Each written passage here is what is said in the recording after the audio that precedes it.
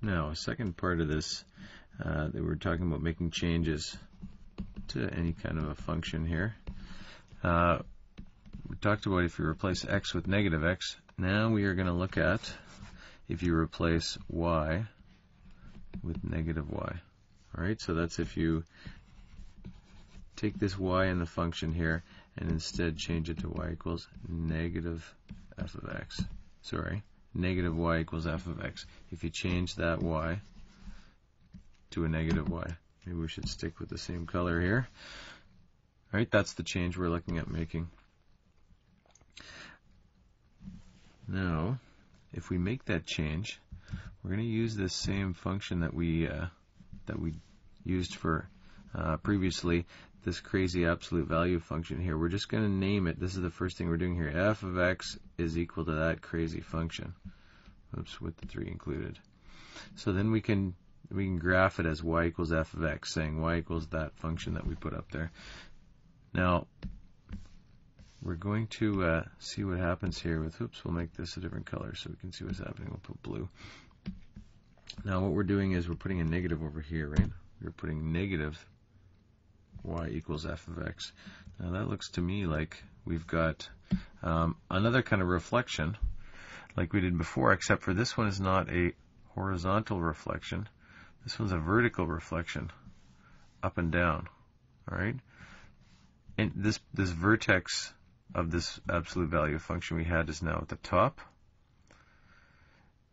This entire piece that's below the axis is now above the axis. And each of these pieces that are above the axis are now below the axis.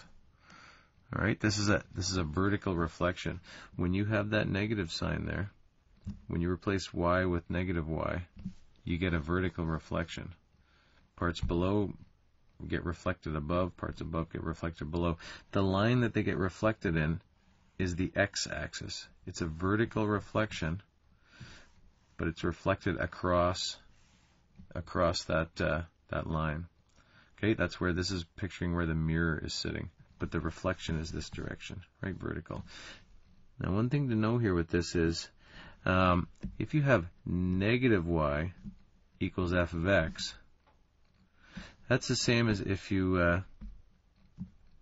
we'll duplicate that. That's the same as if you,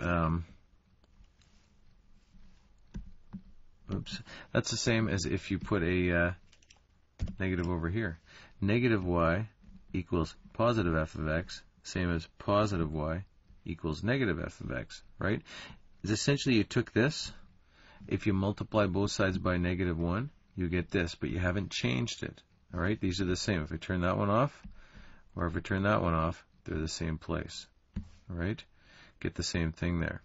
So it doesn't matter which one of those you do. Often you'll see it written like this because people like to have the y isolated. The thing to realize is the difference between that other kind of reflection that we had.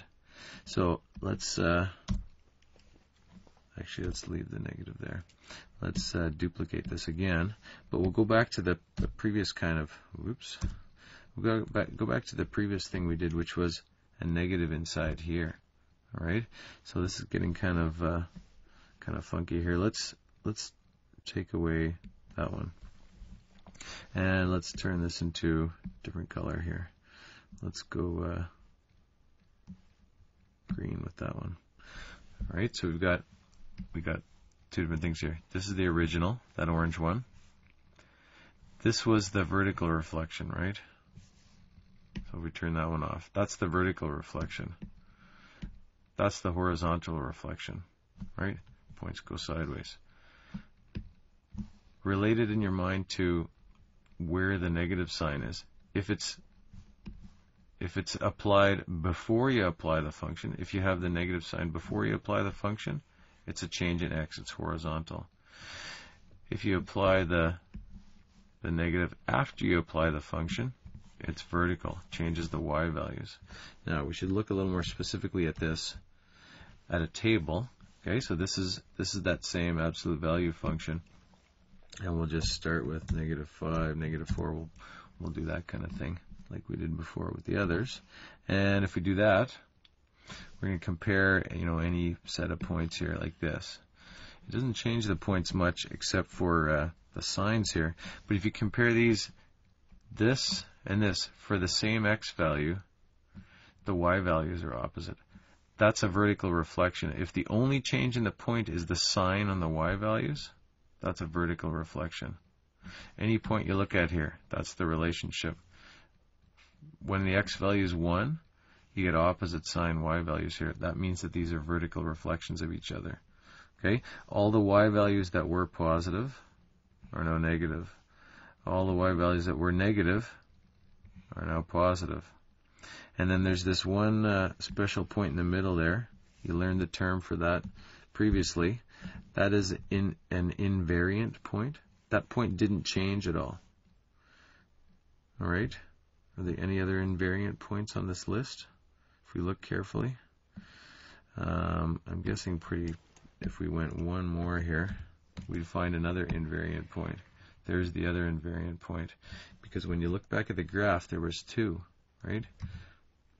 There's 2 places here, -1, 0, and 5, 0. Those are the 2 invariant points. When you look at the table, -1, 0 is one of them, -5, 0 is the other one. Those points don't change. Every other point, y value switches. But those points don't change. Those are called the invariant points.